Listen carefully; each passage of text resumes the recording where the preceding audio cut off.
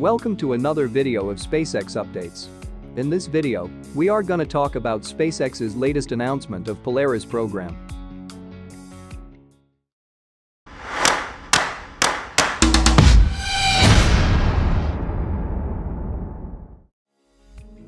Today, SpaceX has announced a new program called Polaris Mission.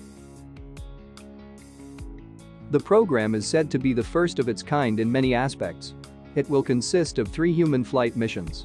The program will be funded by Jared Isaacman, the man who had successfully flown into space last year on a Crew Dragon.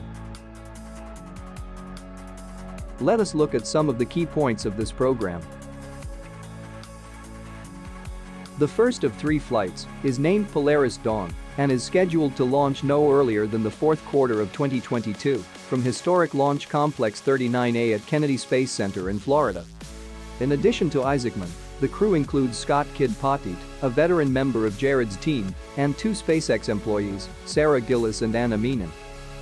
This Dragon mission will take advantage of Falcon 9 and Dragon's maximum performance, flying higher than any Dragon mission to date and endeavoring to reach the highest Earth orbit ever. At approximately 500 kilometers above the Earth, the crew will attempt the first ever commercial extravehicular activity with SpaceX-designed extravehicular activity spacesuits, upgraded from the current intravehicular suit.